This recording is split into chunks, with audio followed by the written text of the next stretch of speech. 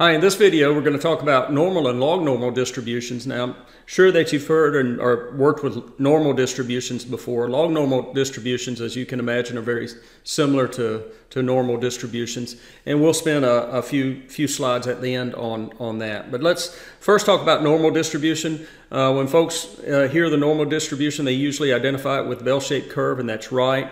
And that bell-shaped curve is actually the graph of the density function for the normal distribution. So there's the density function. I don't suggest that you memorize that density function. I don't think that you'll need to know that. But if we look at the parameters for the normal distribution, the mu and the sigma squared, they represent the same as what we have been using those symbols to represent. The mu is the mean of the random variable capital X, and the variance is sigma squared. And so, on the horizontal axis there, the mean will actually occur at the peak of the bell-shaped curve, and then we put in some certain values there along the x-axis there that kind of represent how far away, how many standard deviations you are away to the right and to the left of the mean. So we'll come back to that later on in this video. You're probably going to be asked questions about calculating probabilities, for instance, maybe the distribution function for the random variable cap x. And the first thing that we're going to do when we try to calculate probabilities involving the random variable x is we're going to introduce this transformation cap z equals cap x minus mu divided by sigma. So we're going to subtract the mean from the cap x and then divide that difference by the standard deviation. So let's kind of look what happens when we do that. For this transformation, this cap z random variable, we get an expected value when we do this. We go through the process of using properties of expected values. We see that we'll end up with an expected value of cap z is 0. And likewise, if we go through the properties of variance, use properties of variance to calculate the variance of cap z, the sigma in the denominator of this last expression comes out as a sigma squared, so I can think of that as a 1 over sigma squared. And then when I'm taking the variance of that difference, the subtracting mu is not contributing anything to the variance calculation. So the last expression is just equal to 1 over sigma squared times the variance of cap sigma, but the variance of cap sigma is itself sigma squared, and so you end up with a variance of 1. So this cap z random variable, after we make this transformation, this cap z random variable becomes a nice random variable. It has a mean of 0 and a variance of 1. And so if we look along the what I have as the x-axis, we can transform that x-axis to a z-axis, and the peak of the peak would occur at a z value of 0, and then those marks on each side of the mean of 0, the marks on each side is representing how many standard deviations you are away from the mean. So this cap z is referred to as a standard normal distribution, and the notation for that is the cap n of cap n parentheses 0, 1, meaning the mean is 0 and the variance is 1. And if we look at certain x values, for instance, I made this comment a couple of times already, but let's make it one more time. If I look at a cap x value of a mu plus 2 sigma, well, that cap x value is 2 standard deviations to the right of the mean, so it's corresponding to a z-score, what's called a z-score of 2. So the mu plus 2 sigma as the x value would get through that transformation, we get a z value of 2, and again, those values are sometimes referred to as z-scores. Okay, so what's next? We first of all, the distribution for the standard normal distribution is given to you in tabular form. It's not like you have a closed rule formula to calculate that. You just have to look things up in a table. That's what I mean by tabular form. And on the P exam, the table will look like this. This is the first part, or the top part of the table that you'll get. And you can notice that the values in the table, look at the first sentence there above the table. It says entries represent the probability that the random variable is less than or equal to some z-score, some actual value of z. So for instance, if we were looking for the probability that cap z was less than or equal to 0.44, then we would find a z-score in the table of 0.44 we would identify that 0.44 value, and whatever value in the table corresponds to that z-score of 0.44 is that probability. So in this case, we get a 0.67 as that probability. Notice that if I was looking for the probability that cap z was greater than 0.44, then I can use properties of probabilities. Those events are complementary events, so the probability that cap z is greater than 0.44 is 1 minus a 0.67, or 0.33. And I can actually find probabilities like this, that z is less than or equal to 0.44, by using some of the symmetry in the bell-shaped curve. So for instance, if we go back to this bell-shaped curve and I'm looking at the probability that cap z is less than or equal to a negative 0.44, then the picture that you have that's on the screen there, I would refer to that as maybe like as the left tail of the distribution. I would say, well, that's the left tail in the distribution where the z-values are less than or equal to negative 0.44. And using properties of the table, properties of the bell-shaped curve, the area in the left tail corresponding to a z-value of a negative 0.44 would be the same as the area in the right tail corresponding to z-values of a positive 0.44. So going back to our calculation, if I was trying to calculate the probability that cap z was less than or equal to negative 0.44, I would say, well, that's the same as that's the area in that left tail, which is going to be the same as the area in the right tail corresponding to cap z being greater than positive 0.44, and we just did that calculation. We found that value to be a 0.33. Now I try to pull a fast one over on you here just now, because the actual inequalities, one is a strict inequality and one is a greater than or equal to, but because of the continuous nature of the distribution, you're going to get the same you'll get the same probability. The values at the endpoints won't affect the probability calculations. There's another part of the table that's important, and down at the lower part of the table, I'll put that in on the screen now. In this slide, you'll see they have a part where they say values of z for selected values of a probability. So, for instance, if we were looking for the 90th percentile of the random variable cap z, what we would have to do is find the value of 0.9 within the array, and I would recognize that the value of 0.9 would be between a 1.28 value with a z-score of 1.28. I get a probability there of a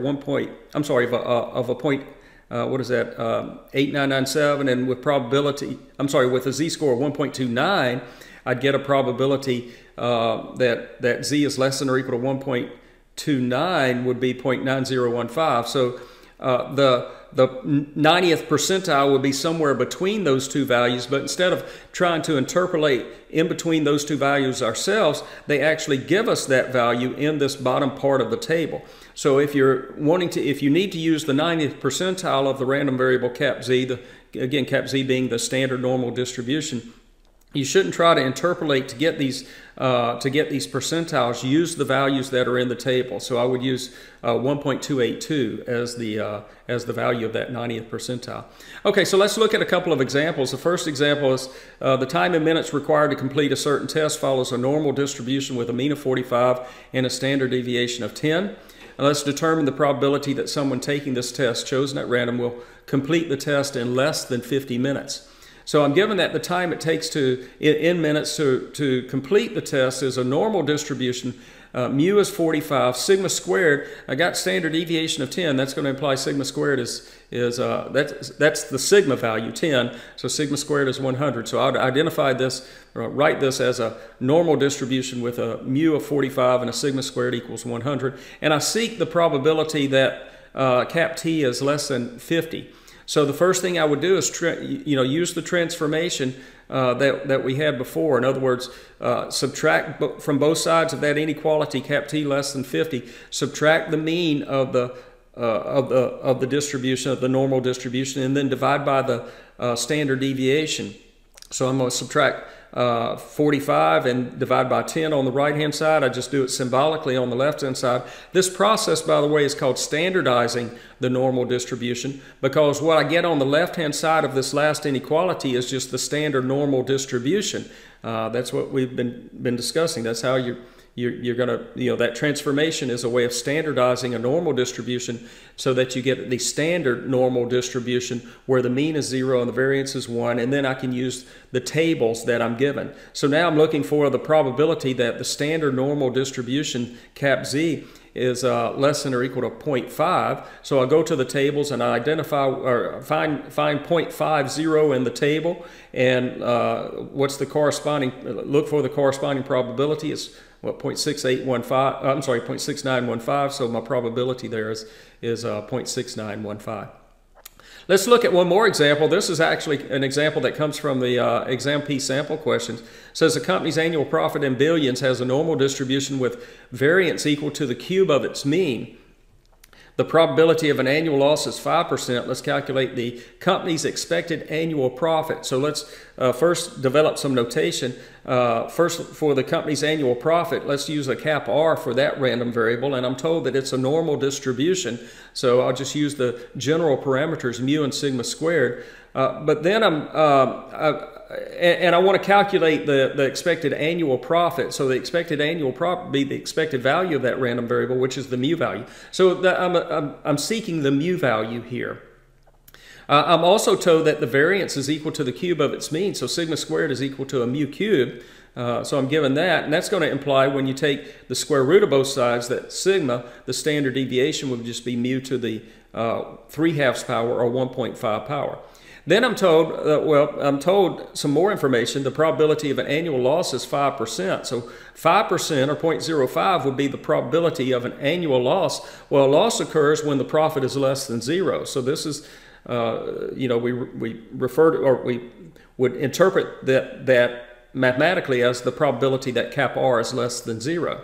Now, cap R is a random variable. Cap R is a normal distribution. It follows a normal distribution, but it's not a standard. I need to standardize it. So let's subtract the mean, divide that difference by the standard deviation to standardize the random variable. And then on the left-hand side of this last inequality, I get the standard normal distribution that we've been referring to as cap Z. And on the right-hand side, I get minus mu.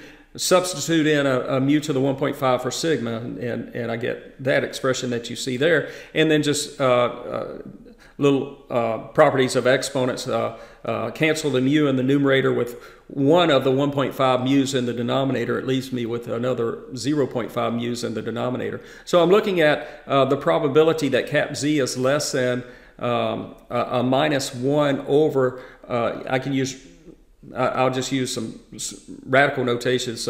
Minus 1 over the square root of mu is what I would get on the for that probability. Okay, so now let's think back though. The probability that cap Z is less than a negative value, that's going to be an area that's going to be a left tail calculation, probability or an area in a left tail. And I can use the fact that the area in the left tail is going to be equal to the corresponding area in the right tail. So the probability that cap Z is less than a negative 1 over the square root of mu is the same as the probability that cap Z is greater than a positive 1 over the square root of mu. And that is given to me as a 0.05. And now let's look at the complementary event that cap Z is less than or equal to 1 over the square root of mu, and that probability, because of rules with complementary events, that probability would be 0.95. In other words, what that's telling me is that the value 1 over the square root of mu there is the 95th percentile of the standard normal distribution. So I go to the tables there and I look at the bottom part of the table. I find the 95th percentile. See, that's a 1.645. So this 1 over the square root of mu is a 1.645, and solving for mu, I would get this 0.36954 number as mu, and that's the value I seek. What's the company's expected annual profit? It would be 0.36954, but that number is in billions, so that number would be what, like 369 million, a 369 million number. Okay, I mentioned that we were going to talk about log-normal distribution, so let's discuss that. The notation I'm going to use here is I'll put a cap L in front of the cap N, so that's cap X is following a log-normal distribution. And what this means is that cap X is an e to the y power, cap x is e raised to a random variable that's following a normal distribution. So I'll use a cap y for that. Now, the normal distribution, remember that's a bell-shaped curve. The values of a normal distribution can be anything from minus infinity to infinity.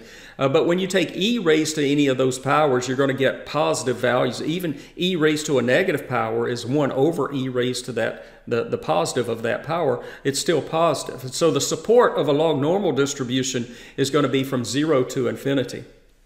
And also notice that in the equation where I have cap x is equal to e to the cap y, I could take the ln of both sides, and when I take the ln of cap x on the right hand side, I will get the ln of e to the y, which is just y, and this is just saying that the ln of cap x follows a normal distribution. So when x is a log normal distribution, the ln of cap x is a normal distribution with the parameters mu and sigma squared. We use the same parameters mu and sigma squared. Now we can actually graph this thing. It has a density function, and we can graph it. But that's what the graph is. I have the density function shown, but I don't suggest that you memorize the density function. You're not going to need to know that. If you want to memorize on the moments, the formula for the moments, you can, so that if you were asked, if you were unfortunate enough to get a question where you were asked something about maybe the variance of a log normal distribution, if you happen to remember the formula for the moments, you can take the second moment here using k equal 2 and subtract off the square of the first moment. I don't think that you're probably more likely to be asked a question on a probability, but again, I wanted to put in the formula for the moments right there because I don't think it's a very hard formula to memorize, and it's easy to apply if you get that question and you know these formulas, then it's not a hard question to answer. If you don't know the formulas, then for the moments there, then it might be kind of well, I would skip it if you don't know the formulas there. Again, you're probably most likely to be asked to calculate a probability like I have shown here. What's the probability that cap x is less than some value? And so what you do is use the relation here that cap x is equal to an e to the y. So when I plug in an e to the y for cap x, and then take the ln of both sides, then I get a probability that cap y is less than the ln of x. And I know that cap y is following a normal distribution, so I go through the process of standardizing that normal distribution with cap y. And then just follow the same process that we have been doing. So let's look at a final example here. Let's suppose that y is equal to e to the cap x, where cap x follows a normal distribution with a mean of 4 and a standard deviation of 0.25, and we seek the value of we seek the probability that cap y is less than 50. Because cap y in this case is e to the cap x. Cap y is the one that's following a log normal distribution. It's log normal with a mean of 4 and I gave the standard deviation, so the variance is the square of that standard deviation. The variance is 0.25 squared. I seek the value of the probability that cap y is less than 50. And so I'll take the ln of both sides, and when I take the ln of both sides, I got the probability that the ln of cap y is less than the ln of 50. The ln of cap y is cap x, which is following the normal, not log normal, but normal distribution with a mean of 4 and a variance of 0.25 squared. So now I'm back to the same type problem before. I want to standardize the cap x. The cap x is a non-standard normal distribution. I want to standardize it by subtracting the mean divided by the standard deviation. And on the right-hand side, then I get ln of 50 minus 4, that difference divided by 0.25, which ends up being just a negative 0.351 number. Now that's the area in the left tail, so then I'll reverse the inequality and say, well, and change the sign from a negative 0.351 to a positive, because that will be the area in the right tail.